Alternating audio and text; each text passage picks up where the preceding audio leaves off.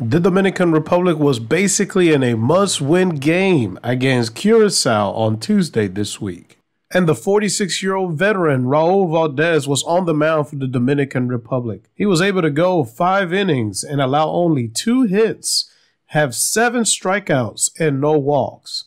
Raul Valdez pitched a great game as he was using all his pitches, especially the changeup and the curveball, and keeping his pitches on the lower quadrants of the strike zone.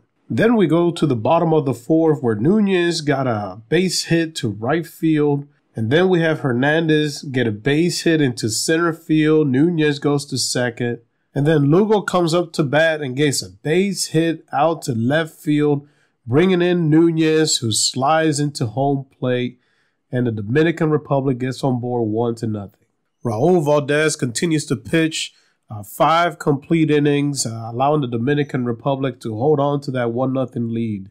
Then we go into the bullpen for the Dominican Republic, who did a great job striking out hitters, keeping men off bases, allowing the Dominican Republic to hold on to that 1-0 lead deep into the game. We go into the bottom of the 8th where Bonifacio gets a base hit into center field.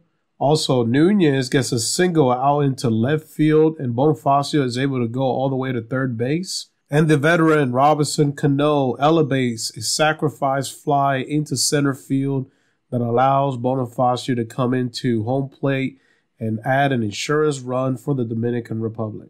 And the Dominican Republic secures his win with Profar's ground ball into double play in the 9th, allowing the DR to have a 3-win and 2 losses, giving them a chance to be able to make it into the semifinals in this Caribbean series. Hey, if you're going to be buying tickets anytime soon to any baseball game, basketball, football, you name it, go to SeatGeek.com and use the promo code AllAboutBaseball and save $20 on all your tickets. Hey, if you enjoyed this content, don't forget to hit the like button and subscribe so you don't miss another video in the future. See you in the next one.